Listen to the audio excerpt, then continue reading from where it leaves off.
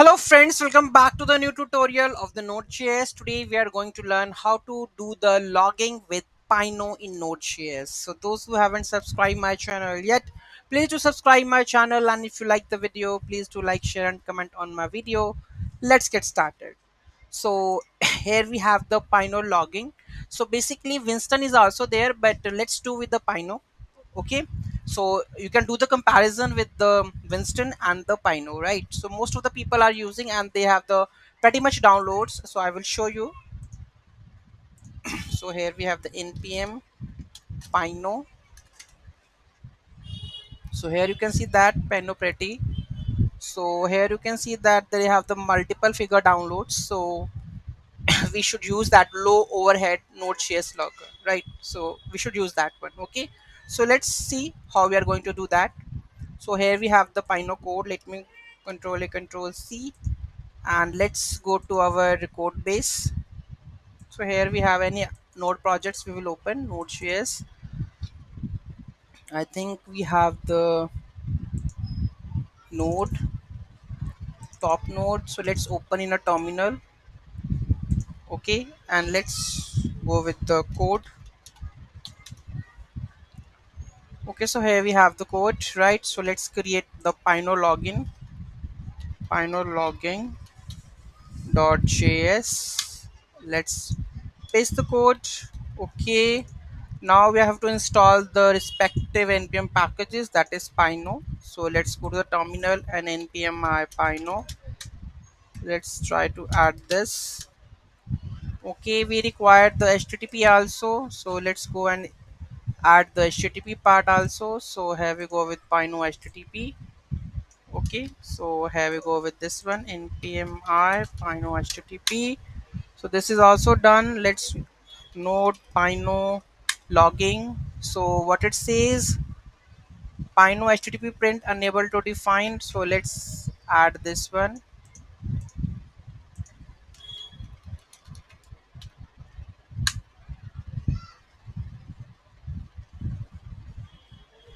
Okay, let's go with this one.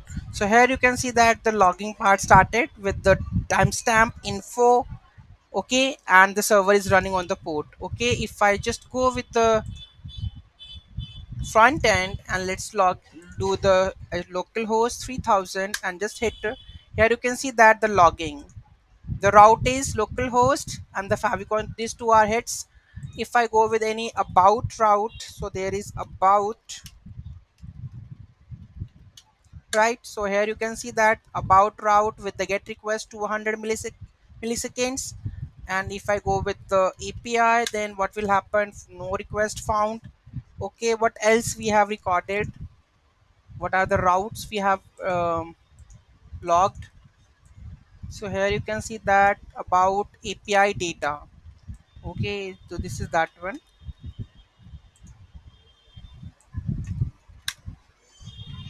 So just put this one. So this is static data from the API, and here you can see that this is the get request. So you can see that beautifully nice way what are the get requests, post requests coming and the URL also coming with the seconds there. Okay, so proper logging is there, right?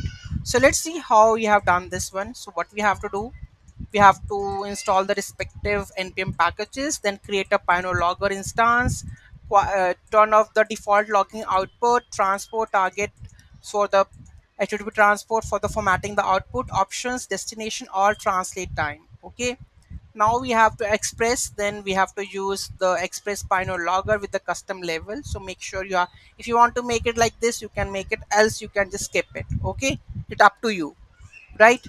And next we have to return the routes respective, because we on the express we have configured the routes, configured the Pino logger, right? So it will automatically log that part. So just we have to create the endpoints automatically log into terminal. Okay, so any doubt, any query in that, to let me know in the comment section. Thank you so much for watching this video, and don't forget to like, share and comment on my video. Have a nice day.